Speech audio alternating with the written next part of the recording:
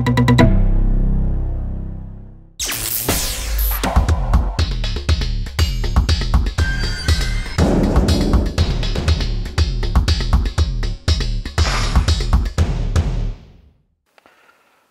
Troy, we're going to talk about some winding protection devices.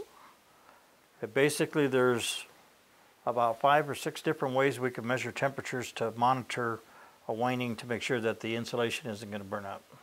Okay. One of the most simplest ways is to install what we call a thermal protector. This is manufactured and made by a company called Klixon. And basically what it is a bimetal strip with 2 points with contacts on the end. And when it heats up, it basically allows the contacts to separate, and then when it cools, it comes back together and makes a path. So there's a circuit that goes from here through here unless we heat this up. These are rated for a specific temperature to open at.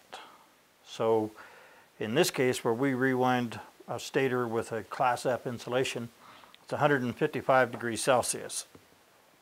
This particular thermal protector is 145 degrees Celsius. So what we're trying to accomplish is to have this device open up the circuit and tell us it's got an alarm, or to shut off the contactor that's supplying the voltage to the motor at about 10 degrees Celsius before the winding starts to smoke or have a problem. So if these go into overload, the motor actually goes into overload and the current goes up on it. The thermal protector will start to get hot. It'll open. It'll shut the motor down if it's connected to the contactor. After it cools, they can reset the contactor and start it back up. Sometimes there's nuisance trips based on there's too much heat in the room where the motor's at. It could be 110 degrees outside. The room is got a air compressor that's putting out a lot of heat in the same room. For some reason, it may not be a problem really with the motor, but the temperature around the motor has climbed so high, and the actual operating temperature of the motor caused the thermal protector to get hot and then open up. So sometimes it's just a problem with the air in the room itself.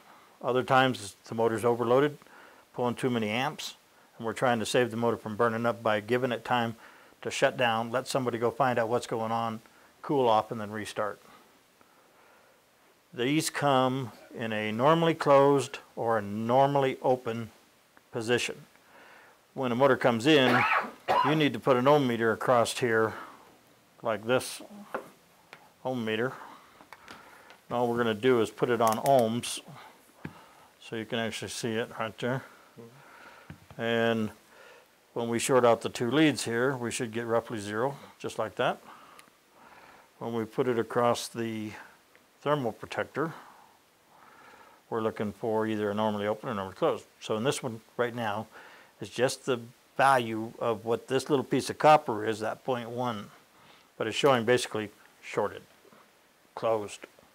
If this was reading across just like this with the 2, with no resistance reading right now, you would have to heat this up with our heat gun and see if it opened or closed and gave you a circuit, because that's the only way you're going to know if it's normally closed or if it's normally open.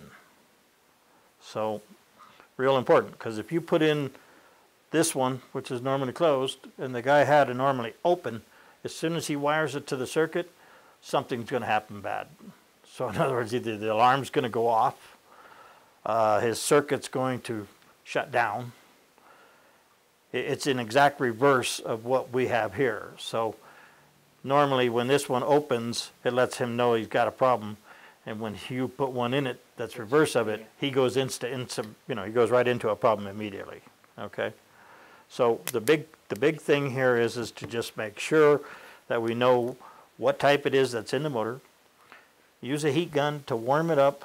You don't want to burn it. All you're trying to do is get it up to 250 degrees roughly in that area, and it should open. And then your meter will just show no path. And after it cools, you can take a reading again and show it closed, so you know it's working. Okay, real important to do.